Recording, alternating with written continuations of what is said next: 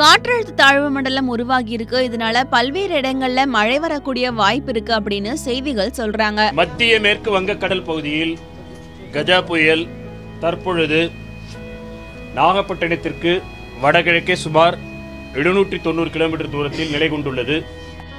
ஆனா காற்றழுத்தம் அதிகமாகும் போது ஏன் புயல் உருவாகணும்? இந்த பூமியில இருக்க பல பகுதிகளில் பல வகையான காற்று இருக்கு. பூமியோட நிலப்பரப்புல இருந்து மேல் நோக்கி 80 மீட்டர்ல ஏர் பிரஷர், அதாவது காற்றழுத்தம் குறையும். அப்படிதான் பூமியோட தன்மை அமைஞ்சிருக்கு. புயல் எப்படி உருவாகுது அப்படின்னு எடுத்து பார்த்தா கடல் பகுதியில எப்பவுமே குளிர்ந்த காற்று தான் இருக்கும். ஈக்வேட்டர் பகுதியில் அமைஞ்சிருக்க கடல் பகுதியில சூரிய வெப்பம் தாக்கம் அதிகமா இருக்கிறதுனால கடல் பகுதி மேல இருக்க காற்று எல்லாமே வெப்பமாகும். இந்த வெப்ப காற்று கடல் மேல கொஞ்சம் கொஞ்சமா நகர்ந்து போகும். அதோட குளிர்ந்த காற்று சேரும் போது மேகங்களா உருவாகும். இப்படிதான் அதனுடைய செயல்பாட்டு நடந்துகிட்டே இருக்கும். அப்போ கடல் பகுதி மேல குறைந்த காற்றழுத்தம் உருவாகும். அதே சமயத்துல வெவ்வேறு திசையிலிருந்தும் காற்றும் இந்த பகுதிக்கு வீசும்.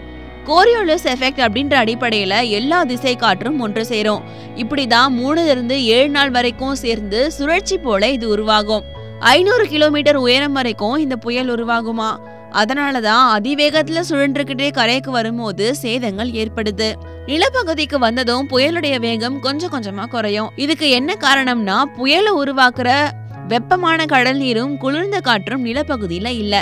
இதனாலதான் நிலப்பகுதிக்கு வந்ததும் மேகத்துல இருக்க தண்ணீர் எல்லாமே மழையா வருது. இப்படிதான் கடல்ல உருவான புயல் நிலத்துக்கு வந்து மழையா பொழியுது.